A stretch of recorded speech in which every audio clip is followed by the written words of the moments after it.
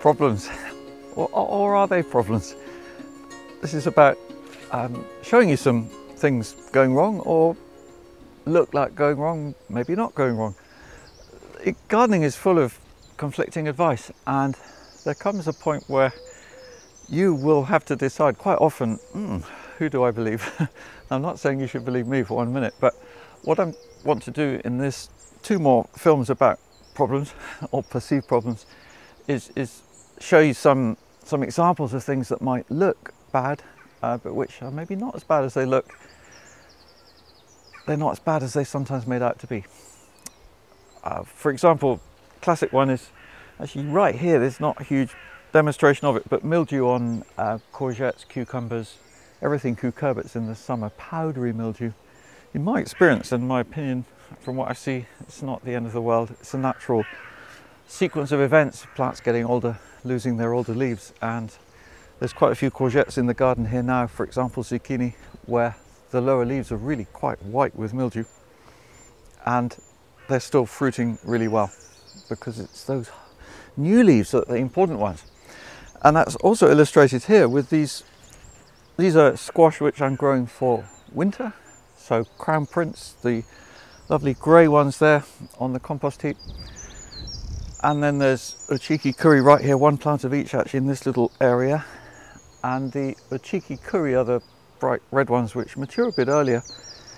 And they've had a kind of hiccup this summer because we had a very warm, dry start. We managed to water them enough to get going. And then it stayed dry and we stopped watering because we don't want to keep watering them all summer. And one result of that was you get this happening where there's a fruit down here. Oh yeah, look at that, revolting. Actually rotting. And I know that this causes some people anxieties because they ask me questions, you know, well, what do I do about this? Or is my plant going to be all right? All that's happened there is that the plant has decided, these plants kind of know how many fruits they can support and bring to maturity. They really do seem to know that. They make really good calls from what I see. And they, at that point, maybe it was too dry or they were too busy ripening the 2 that are there, like 2 nice red squash, for example, on the same plant. Plus there's a bit of an issue here with these yellow leaves. You know, these leaves have been yellow like this all summer. Not very sightly, but it turns out it's not a major problem. It might be a little bit of something you could call virus. For me though, what I've noticed with especially curry, they'll do this quite a bit if the soil conditions are not perfectly good for them for whatever reason. And well, they obviously weren't quite so brilliant. And yet when they've got here this same plant, by this stage the leaves are going greener and they're not so yellow anymore. So suggesting, you know, there's a bit more than we know about. And look at this, there's lovely squash again. So it's stopped producing there, now it's starting again.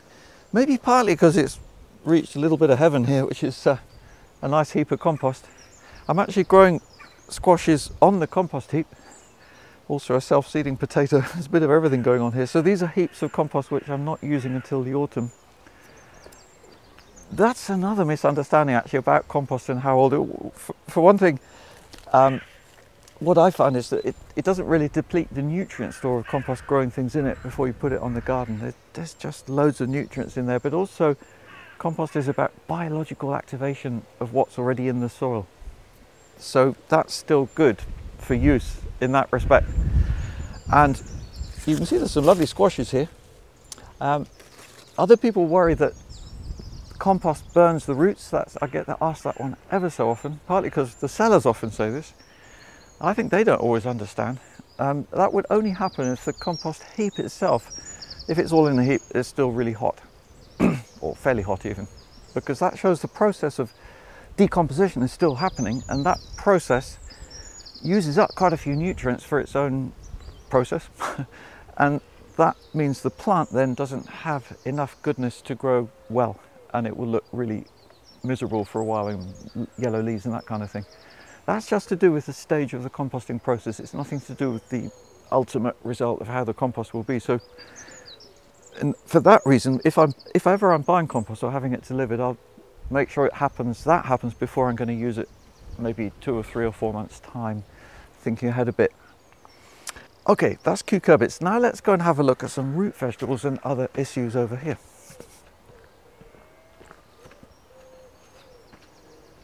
There's a couple of small things going on here, nothing too major.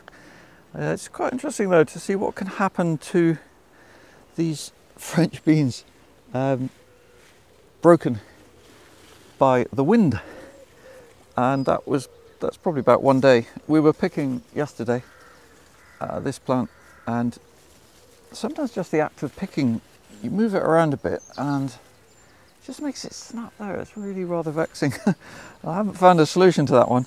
I am thinking though next year maybe to grow less dwarf beans and climbing beans, because they're supported they wouldn't have that problem. It's quite breezy here, but also the act of picking, just to find these beans, there are plenty here, as you can see there, and they hide a bit under the leaves, so you tend to lift the plant up. It just needs to be done very carefully. It's our fault as well. Anyway, that's just good for compost now, but there is a kind of side shoot there which will still grow a bit. And then root vegetables. It's been said so often that big ones go woody. This is a beetroot we harvested yesterday. There's a couple here. And these were multi-sown, and we keep taking out the bigger ones, and then the smaller ones remain and carry on growing. So this was a smaller one and now it's a big one. So this was the last harvest, and it's often said that these big vegetables are woody. It's absolutely not the case, as you will see. But the main thing is that they're grown in good, healthy, fertile soil, and then a big vegetable is just a big vegetable. There's more of it. So there's lots to like about that. And this beetroot was sown late February, and it's now 5th of August, so that's quite a little while ago. Often with root vegetables, and like carrots, it's reckoned, say 4 months is good. You know, this is just average ballpark figures. And these carrots were sown 4.5 months ago, so they've gone beyond that a bit. If I take the biggest, fattest one here actually and just cut it, and it's not going to prove to you because you can't taste it, but you can see that I can cut it pretty easily. It snaps open very nice and clean, and that's a nice juicy carrot. You know, these vegetables, you could still grate them. They don't have to be cooked even. The beetroots like this, I do grate. I love them grated, and they're really moist. All this lovely juice comes out when they're being cooked. You can see that even with my little knife, I can cut around it. Actually, it's a bit firm, I would say, not woody for sure. Whoops. And there we have the beetroot. You can see, you know, lots of moisture there. That is a really nice, fleshy, juicy beetroot, even though it's pretty big. What I was hoping would show there actually is the rings, but I think because I didn't cut it very clean, you get rings that form roughly according to each moon change. New moon, full moon, new moon, full moon. You can normally count them from sowing date going out to, or otherwise going in to the current day. And also here, same family of vegetables, chard. This one you can see is bolting. It's actually in a clump of 3. And what I find with chard is it'll tend to bolt from being sown a little bit too early in the spring. So it's not like a disaster because there's still lots of good ones. What I'll do is, since we got 3 here, I'll cut it out just below soil level. You can see that's quite like a little beetroot. It has got those rings again actually, it's really interesting. And this one will just go on the compost heap, and the other 2 will carry on growing. But I always hold off. I don't sow chard too early, and I don't sow it in March. This was sown mid-April and transplanted here early May, and that way you've got less inclination. It's when it's had too much cold at seedling stage that they're inclined to bolt. And so over there's another bed of chard which I sowed in early June, and in fact there were 2 planting dates. The further chard, which is much bigger, I transplanted 29th of June, and then there were still peas growing this end, so I wasn't even sure if I was going to plant the whole bed to chard, but I hung on to the chard plants from that early June sowing, and then decided to fill up the whole bed with chard towards the end of July. So it was nearly 4 weeks later that the second lot of chard was planted, and that's all from the same sowing.